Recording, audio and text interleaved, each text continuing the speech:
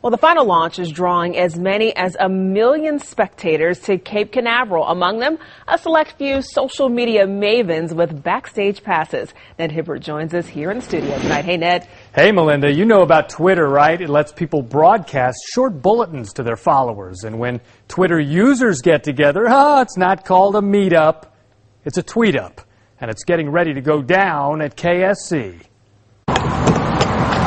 Rocket fuel, check.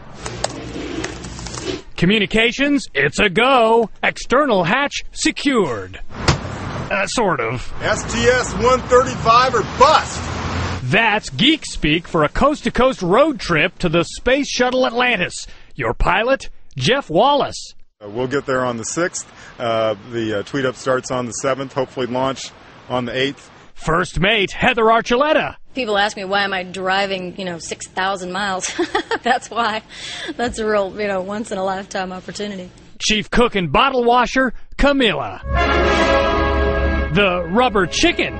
Thought I was kidding about that, didn't you? No, Camilla is the mascot of NASA's Solar Dynamics Observatory. We're very proud to have her on our road trip with us. She's been twittering along the way. We're just stopping at little space things all along the road. And we went to the UFO museum. We're chauffeuring her to the last launch so that she can meet all of the folks at the countdown clock. When we last met Heather, she was counting days at UTMB Hospital in Galveston, strapped in a bed practically upside down for a NASA study on the effects of microgravity on the human body.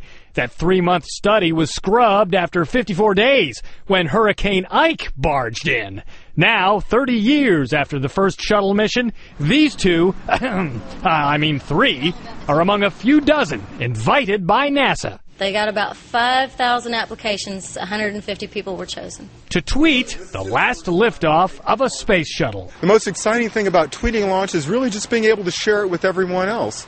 I think you're probably going to see a lot of tears at this one. This will never happen again. After Atlantis, astronauts will have to hitch a ride to the International Space Station on a Russian rocket. Not Camilla, though. Been there, done that. She has actually been to space, which maybe that's why she's got more Twitter followers than I do. Maybe that's why. Let's do the math. Heather has 700 followers, but almost 2,000 human beings are following a rubber chicken on Twitter. Go figure.